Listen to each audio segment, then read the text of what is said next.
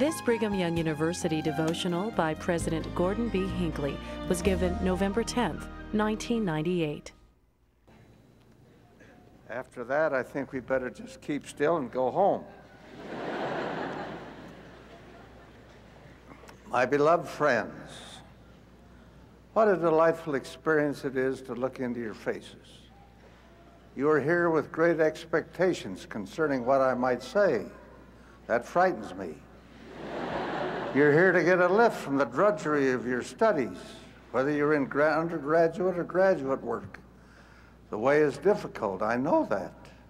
You made great effort to come here to BYU, and now you've discovered that it is not a piece of cake. It is hard, but the rewards are tremendous. You can grow here as you've never before grown in all of your lives. You can rise to the fullness of your potential. It is a season of tremendous opportunity. You are laying foundations for the future. You are worrying about an eternal companion, and some of you who are now married have discovered that it is like eternity every week to keep up with everything you have to do. What am I going to talk about today? I want to urge you to stand a little taller, to rise a little higher, to be a little better. You've been spoken to along these lines before. If you do not want to hear it again, you did not have to come today. We'll take a moment for any of you who would like to leave. Well, bless your hearts. You're a wonderful assemblage. I'm so proud of you. You're scholars in this, the University of the Church of Jesus Christ of Latter-day Saints. I am grateful for all of you, but I know that a few of you could do much better than you're now doing. I've titled my talk, The Quest for Excellence.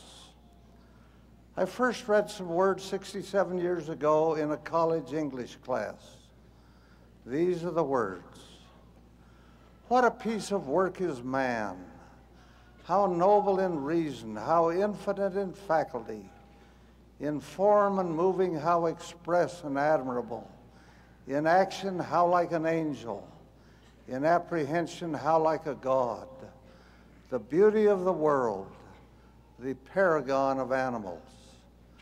I recognize that these words of Hamlet were spoken in irony, and yet there is so much of truth in them. They describe the great potential excellence of men and women. If Shakespeare had written nothing else, I think he would have been remembered for these few words of Hamlet's soliloquy.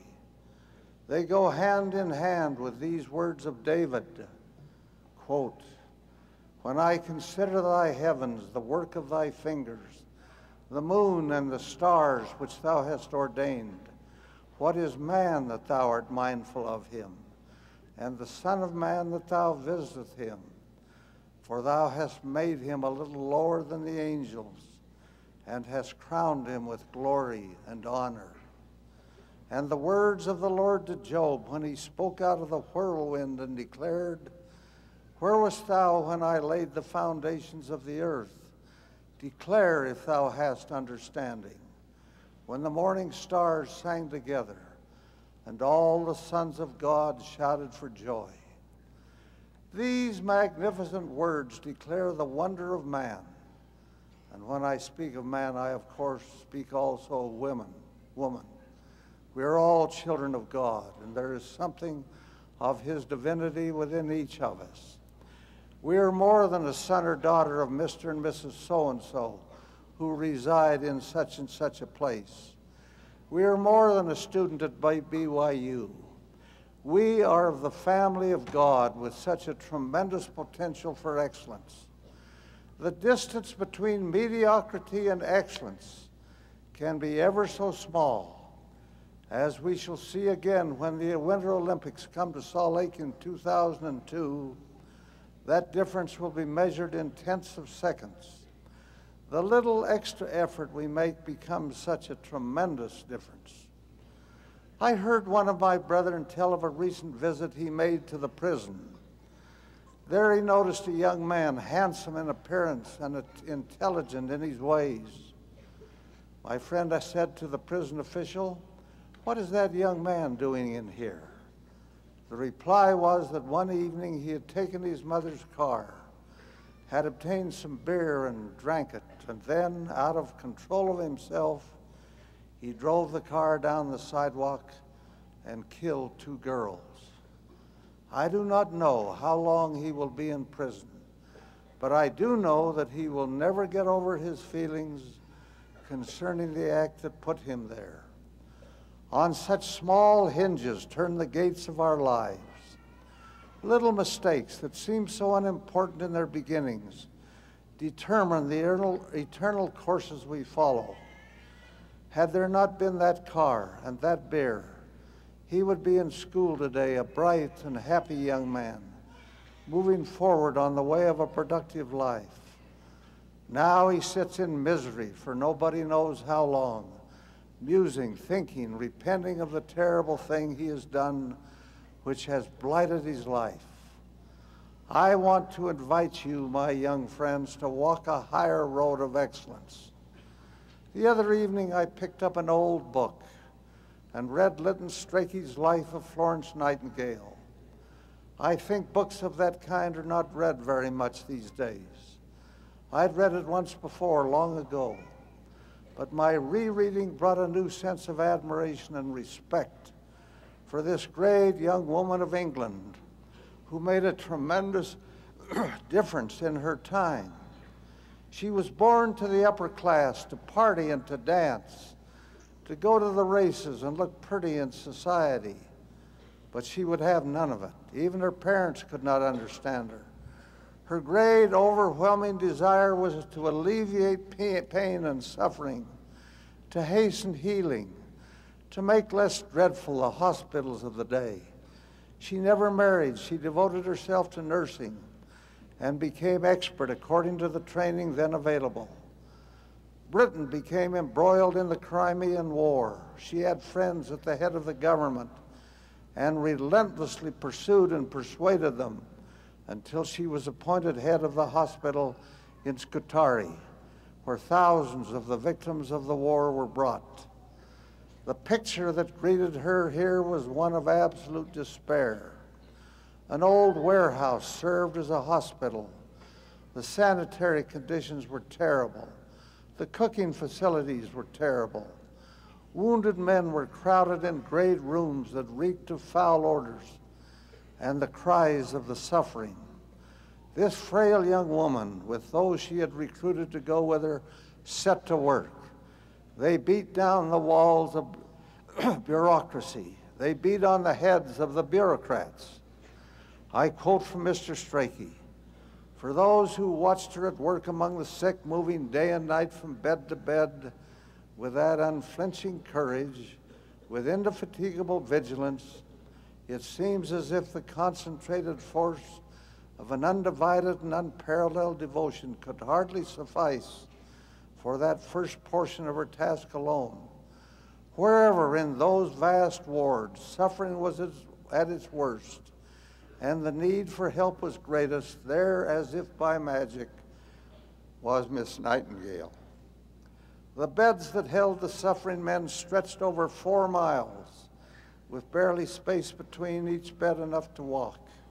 But somehow, within a period of 6 months, the confusion and the pressure in the wards had come to an end. Order reigned in them and cleanliness. The supplies were bountiful and prompt. Important sanitary works had been carried out. One simple comparison of figures was enough to reveal the extraordinary change. The rate of mortality among the cases treated had fallen from 42% to 22 per thousand. She had brought to pass an absolute miracle. Lives by the thousands were saved. Suffering was mitigated. Cheer and warmth and light came into the lives of men who otherwise would have died in that dark and dreadful place. The war ended. She might have gone back to London a heroine. The public press had sung her praise. Her name was familiar to everyone. But she returned incognito to escape the adulation she might have received.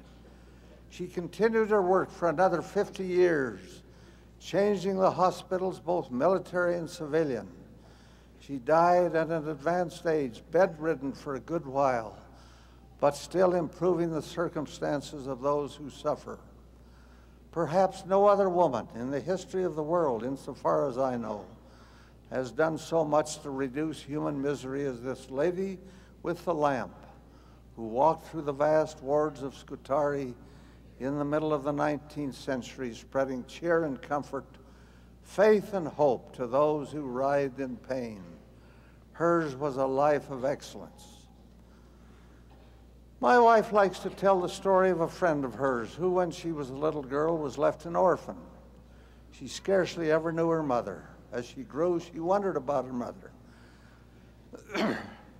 What kind of a girl, what kind of a woman was she? One day she came across her mother's old report card. The teacher had noted on that card, quote, "This student is excellent in every way." When she read that, her entire life changed. She recognized that her mother was a woman of excellence. Her whole attitude changed. She took on the patina of excellence herself and became a remarkable woman in her own right. She married a man who's recognized in all of these communities, and their children have distinguished themselves for their excellence. Last Saturday evening, Sister Hinckley and I attended a concert in the Salt Lake Tabernacle. It was provided by the Tabernacle Choir, the Utah Symphony, and the King's Singers. Such excellence. The first time I heard the King's Singers was here at BYU, some 10 or 15 years ago. I was entranced with their music. I've heard them a half a dozen times since then. And on Saturday evening, I was again simply enthralled. They are 6 Englishmen who sing together all kinds of music, from the old madrigals to modern pop. They come from different backgrounds, but everyone is a consummate performer. As their voices lifted in a grand crescendo singing, "Rule Britannia, Britannia rule the waves," they're moved in imagination before the eyes of this old British missionary. The long columns of British Tommies marching over dune and headland, and the great proud ships of Britain rolling across the seas of the world.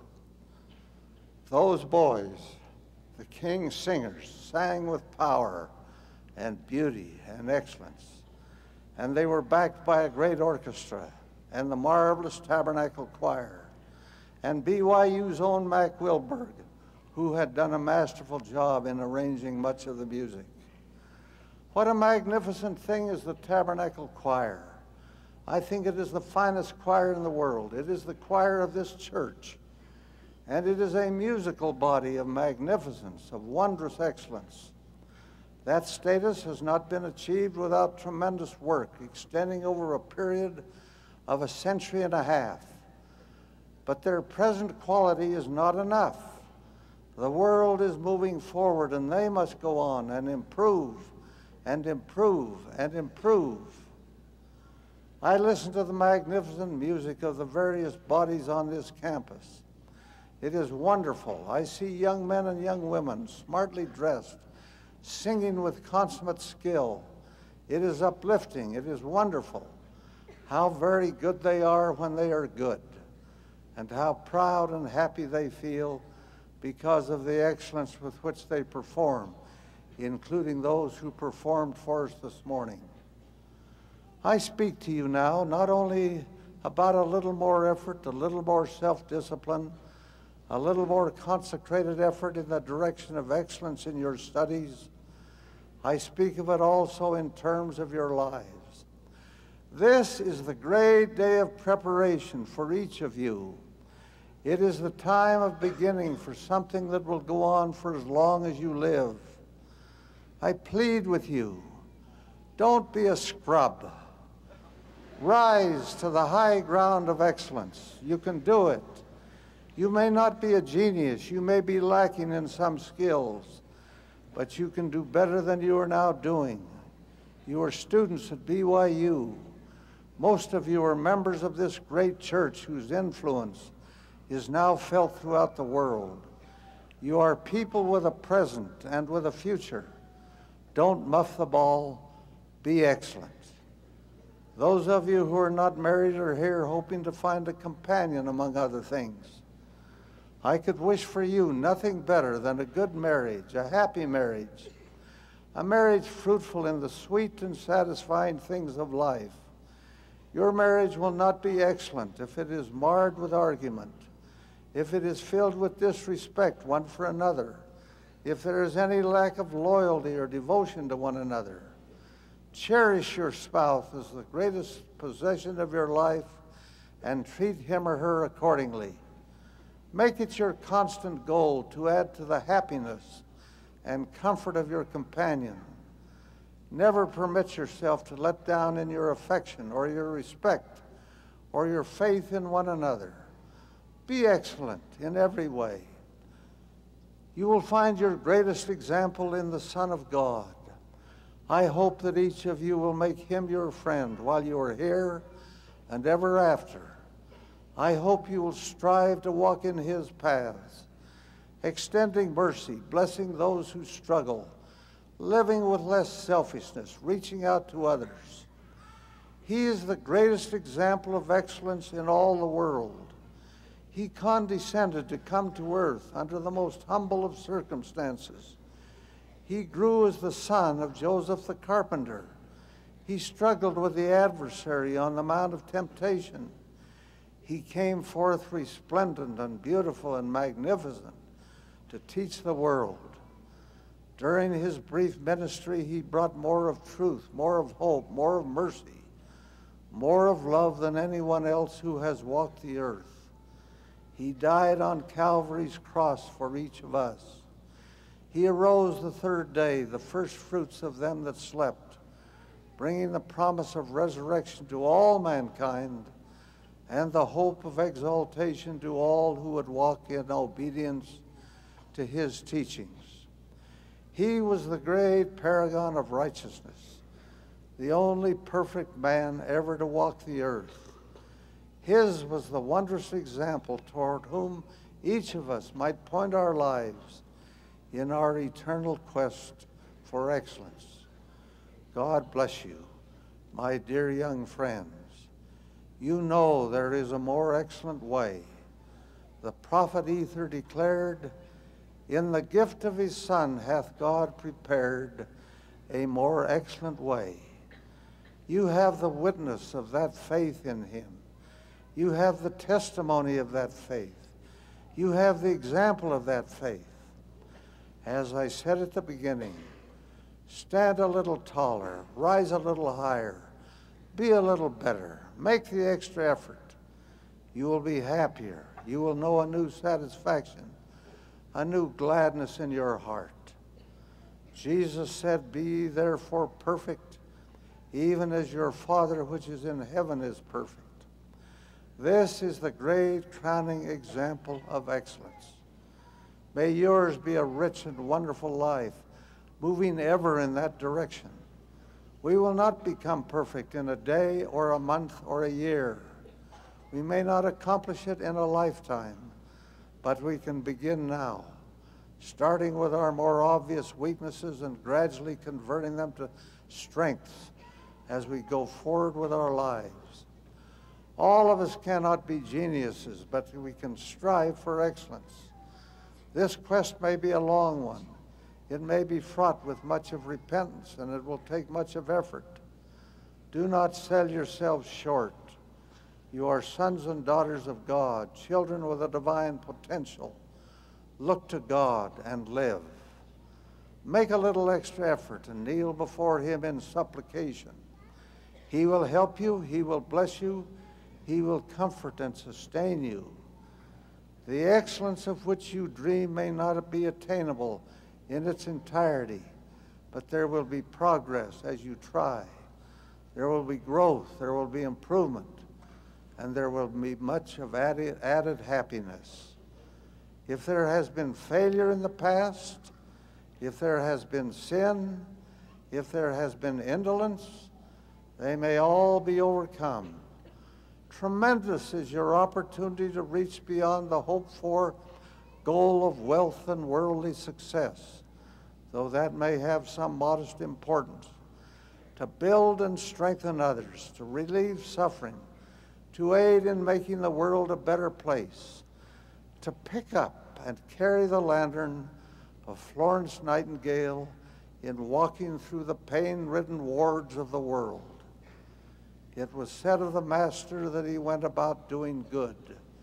In that process, he became the epitome of perfection. I invoke the blessings of the Lord upon you, my dear friends, to reach for the stars. If you touch them, great shall be your reward. If you stumble and fall while reaching upward, you will be happy knowing you've made the effort. May the Lord bless each of you as you walk your way with hope, with faith, with that charity which is the pure love of Christ. I pray in his sacred name, even the name of Jesus Christ. Amen.